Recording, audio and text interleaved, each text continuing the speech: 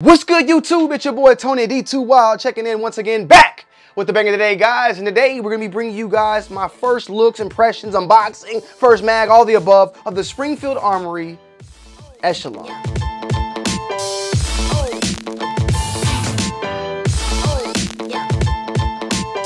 If you got a minute, make sure you guys and girls are following me over on Instagram at 2wildguns. I will leave a link down below in the description. And on every video, I make a blog post about the build or gun that I'm talking about. That is the best way that you guys and girls can support my channel, by clicking the link down below to my personal website, TonyD2Wild.com, where I talk about these specific guns on this channel. You clicking that link, you can see the optic, you can see the light, you can see everything that's been put on the gun. And if you have any questions, more than likely the answers will be there. So check out my links down below in the description, and I want to say thank you for supporting my channel. I hope everybody's had a great week so far, man. Today we have our hands on the brand new Springfield Armory Echelon. Definitely a couple of reviews out there, but not a too wild review. You feel what I'm saying? Not a too wild first mag or impression. And today we got that for you guys and girls. I want to give a shout out to Springfield because they did send this out to me, so disclaimer, but I did ask for it. I wanted to get my hands on the Echelon and see what the fuss was about. And not only the Echelon, but the brand new threaded Echelon that now, you know, can support a suppressor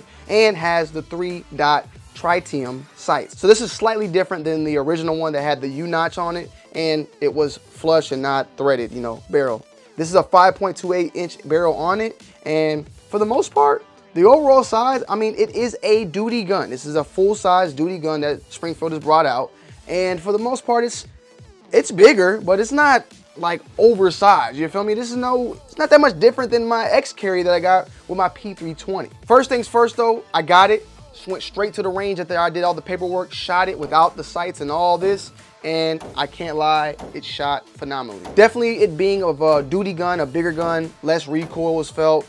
Overall though, just the grip.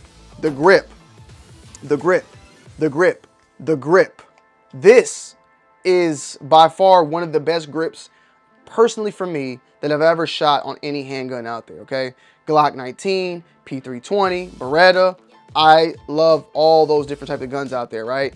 But there's something about the grip when I grabbed onto this gun that just forms in my hand and gives me the ability to have a great grip on the gun. A better grip will, you know, help mitigate that recoil and have you shoot the gun flatter. So whatever they did, this shape, which is definitely like different and odd than a typical grip you usually see, that is sometimes for the most part pretty straight. It has some different type of shape to it. They do come with different back plates as well, so that could also change if you want a bigger or smaller sizes. But also this gun is a modular gun, which comes with a COG system, a central operating group, and which is similar to what, you know, SIG is doing with the P320, but is actually an operating group that you can take out and move to another grip module that they offer, which is 3 different ones. I think a small, a medium, and a large. I'm not gonna lie to you, I don't know which one this one is, but this one, in my opinion, whatever it is, it fits me perfectly. It's fine.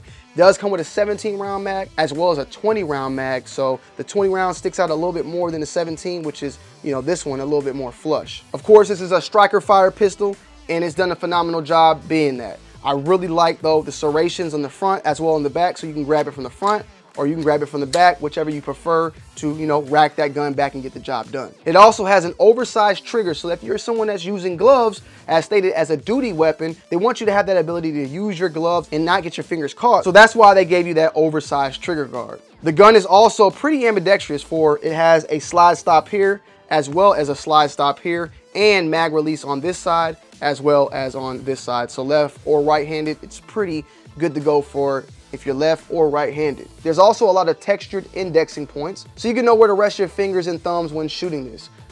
One right here, for instance, and you know, one right here. If you want to hold it, check it out. It's just an overall solid setup for you to get a great grip on that gun. And they're using an adaptive grip texture, which is very close to what is featured on the Hellcat, but I can definitely tell there's some differences there. But it's set up to where there's texture that has like different levels of height. So when you grab it loosely, you know, you got a good texture, but the deeper you go, the more pressure you apply, the more your hand goes into the deeper grooves of that texture, giving you a more aggressive grip to hold it even more firm. So something very new, something very different, but something that works. Of course, it comes in your typical Springfield Armory box. You have also, which is the Viz optic system, which allows you to put over 30 different optics on the gun. Me personally, right now, we're running a Holosun 407 with no issue whatsoever. I think you will have to get a plate though, however, for like an acro or something of that matter.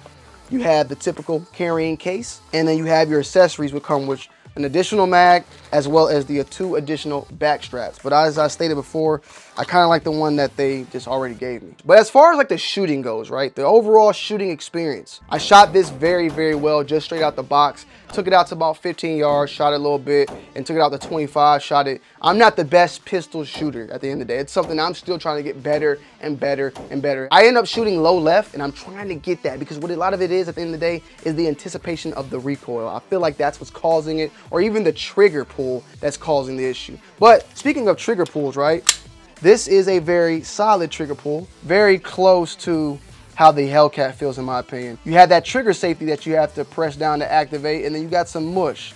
And then you have the wall, and then boom. Here's a reset. Right there. So a really, really close reset. But for it being that of, you know, a full duty size pistol, I definitely noticed the differences in recoil. And I wish I had a Glock 17 to compare it to, because that would be what I would say it is more in size close to. But overall, man, it shot pretty flat. I was able just to keep it on target at the end of the day. And to give you guys a comparison of size, here's a quick comparison of, you know, a Shadow Systems MR920, which is, you know, pretty much a Glock 19 to the Echelon. There's definitely some differences because of this being, of course, a full-size duty gun, and this is more of a compact, subcompact, whatever you want to call it, when it comes to the Shadow System. So it is a bigger gun. It is not something that you would typically want to carry for concealment, but you could carry for outside the waistband, and maybe you can get away with concealed carrying it. However, with the threaded barrel, I want to put a suppressor on here and go to work. So the barrel itself has a 1 to 10 twist rate, by the way. And I want to see if I need a piston or if I can just direct thread my R9 to it. So we're definitely going to be checking that out. It looks like it might be able to work, but we'll find out. So I really like what they did with this overall, and it's a pretty affordable gun. I think MSRP is around $770 like right now, and it may go down over time, so just stay tuned and, you know, keep your eyes on it. But Springfield definitely did their thing when they made this bad boy right here. So let me know you guys' thoughts and opinions down below in the comment section if you have any questions, anything you would like for me to test, and I'll make sure to follow up with you guys and girls on that on the next video. But yeah, man, Springfield Armory, Echelon, A1 steak sauce. I'm out. I love y'all. Peace.